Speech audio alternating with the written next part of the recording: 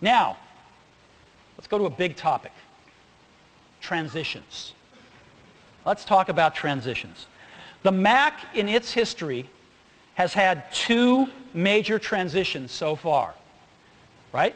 The first one, 68K to PowerPC. And that transition happened about 10 years ago in the mid-90s. I wasn't here then, but the team then did a great job from everything I hear. And the PowerPC set Apple up for the next decade. It was a good move. The second major transition, though, has been even bigger.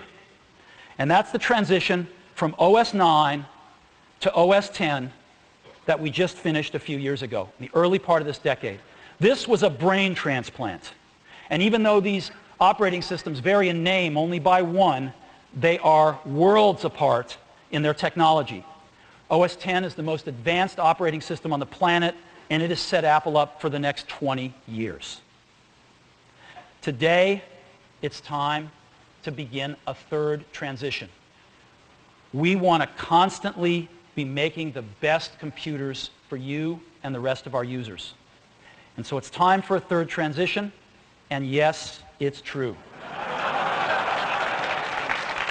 We are going to begin the transition from the PowerPC to Intel processors, and we are going to begin it for you now and for our customers next year.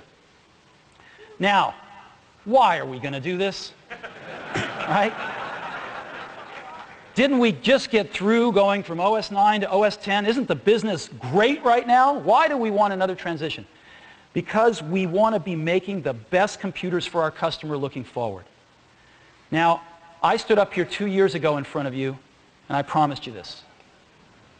And we haven't been able to deliver that to you yet.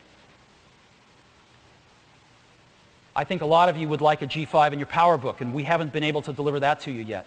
But these aren't even the most important reasons. The most important reasons are that as we look ahead, though we have great products right now, and we've got some great PowerPC products still yet to come, as we look ahead, we can envision some amazing products we want to build for you.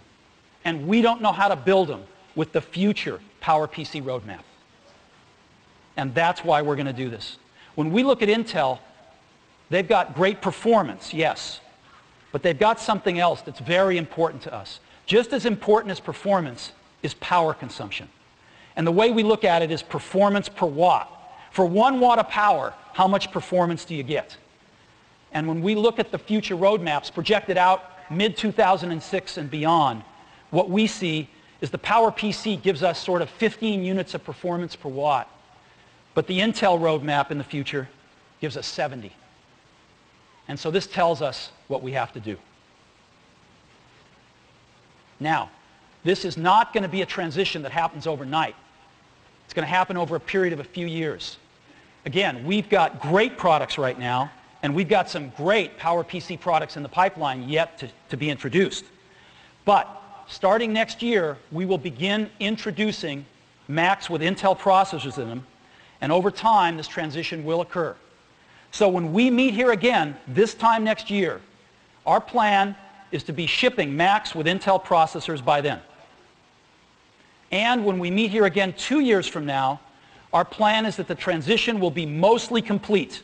And we think it will be complete by the end of 2007. So this is a 2-year transition. So, first transition, 68K to PowerPC. Second transition, OS 9 to OS 10. We're going to begin a third transition from the PowerPC to Intel processors. There are 2 major challenges in this transition.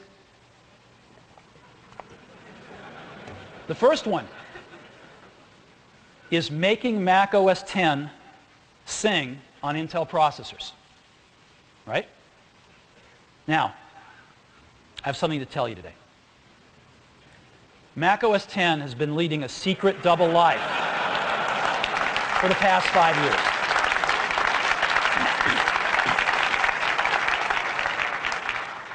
There have been rumors to this effect, but this is Apple's campus in Cupertino. Let's zoom in on it. In that building right there, we've had teams doing the just-in-case scenario. And our rules have been that our designs for OS X must be processor independent, and that every project must be built for both the PowerPC and Intel processors. And so today, for the first time, I can confirm the rumors that every release of Mac OS X has been compiled for both PowerPC and Intel. This has been going on for the last 5 years.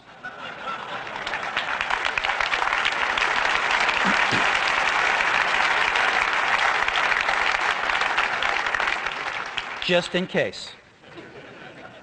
So Mac OS X is cross-platform by design, right from the very beginning. So Mac OS X is singing on Intel processors, and I'd just like to show you right now. As a matter of fact, this system I've been using here,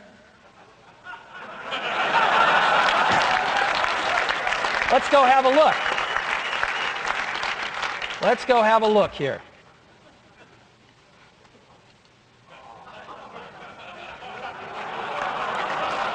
All right, there you go. So, we've been running on an Intel system all morning, and let me just go, do a few simple things.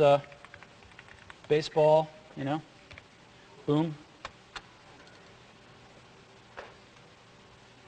All the normal stuff just works. Let's go back to these dashboard widgets that we just brought out. There they are. And, we can even, let's see here, go find a calendar event here.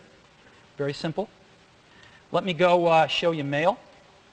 There's mail right here. Safari. Here's the new widget stuff. Way to find some widgets. Boom, on apple.com. Let me show you iPhoto. Loading in 4,000 photos. Here we are.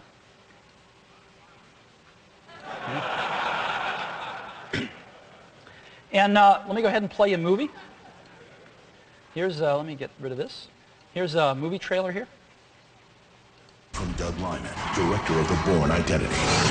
Brad Pitt. Come on, sweetheart. Come to daddy. Angelina Jolie. Who's your daddy now?